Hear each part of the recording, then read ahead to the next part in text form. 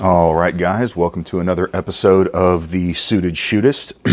What I'm going to be doing this time is just kind of a brief intro into the shot timer that Target Barn was good enough to send me, and then also just go over some basic stuff that it's useful for other than kind of the obvious that we've all seen online, so that we're not staring at a static table. I'm just going to jump right into it. So what we've got here is a Pocket Pro 2, and it runs just on a single 9-volt battery that is not included. So just like with most electronics, you're going to have to supply the batteries, and this one runs on 9-volt as opposed to a more traditional, say, AA. When you turn it on, you hit that button and it's going to bring up a main screen. And on that main screen, you can set it up to show kind of whatever information you want. It will show the total time. It'll show the time from your first shot, all of that. With the menu buttons, you're able to scroll through, and it will show first shot, second shot, third shot, etc., as well as your split times, which is the times between shots. Here is where you can set your par time. So this is going to be the time in between beeps. So if it is set to 0, then it's just going to give you the initial beep. You can dial that up to whatever. I think it'll run as long as 99 seconds. Basically, it's going to run longer than you're ever going to realistically need it. I'm setting it here at 1 second. You'll see why later. For the start time, you can set it either as random, instant. I prefer random because depending on how close you are to whoever is triggering the timer, first off, if you're doing it on yourself, random is really the only way to go. If you're using it with somebody else, the button clicks can be positive enough that somebody can hear the button before the beep goes off and kind of game it a little bit. You can set both the minimum and maximum start times for the initial beep. It gives you a little battery readout here. It gives you how much time the backlight is on for the purposes of the video. I've turned it off because it can kind of wash out the lens, and so obviously it would be hard looking at this bright blue glowing screen. You can control the beeper volume as well.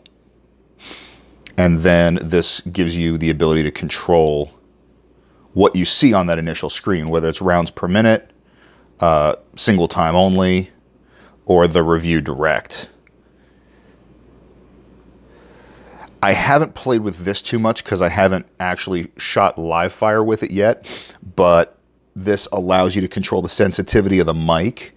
For my purposes here, I'm going to dial it down just because since I'm not using live rounds, I'm wondering if it might pick up on the click of the dry fire mag that I'm using. We'll see.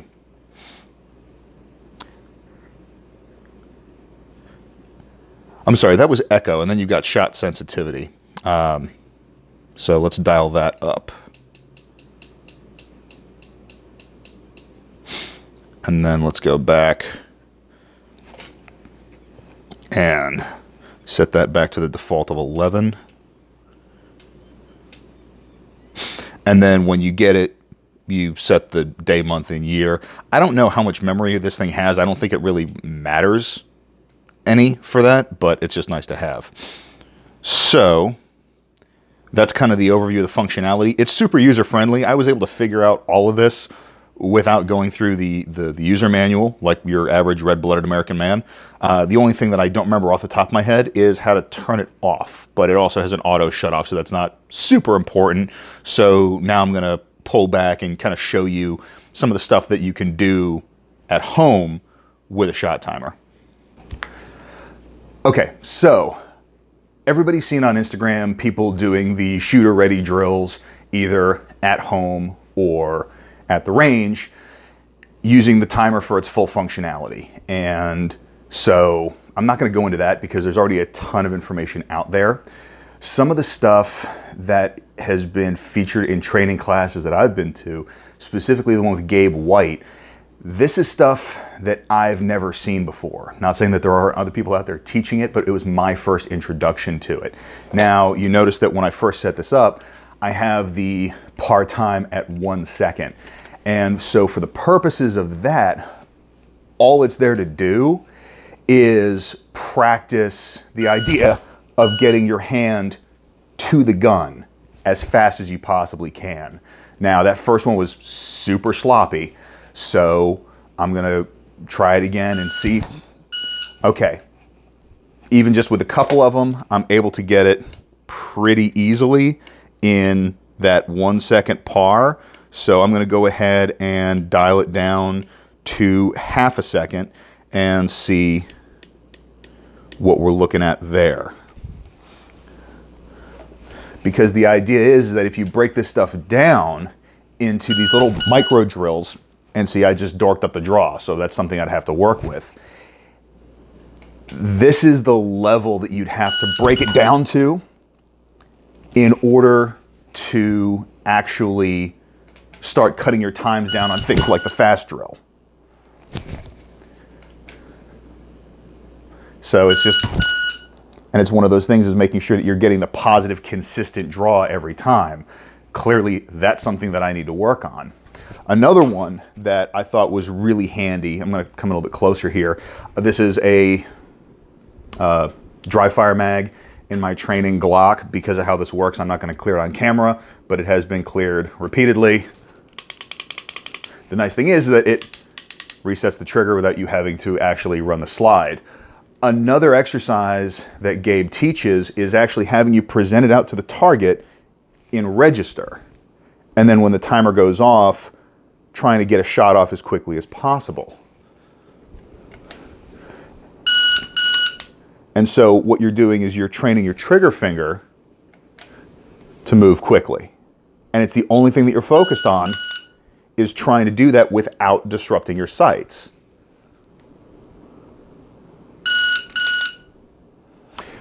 It's a lot harder than you'd think, so I definitely recommend checking that one out as well, because it's something that you can kind of play with. And every aspect of your draw and presentation, from just getting the hand on the gun to getting it out to getting that first shot off, every step of it is something that you can break down and work standalone.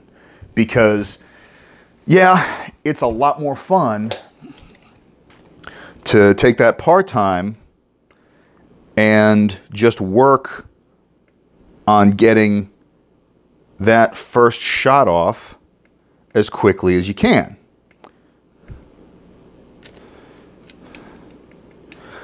But if you're not able to get to where you want to be, trying to work all of it at once is not necessarily going to get you where you want to be. So this is at 1.5 seconds.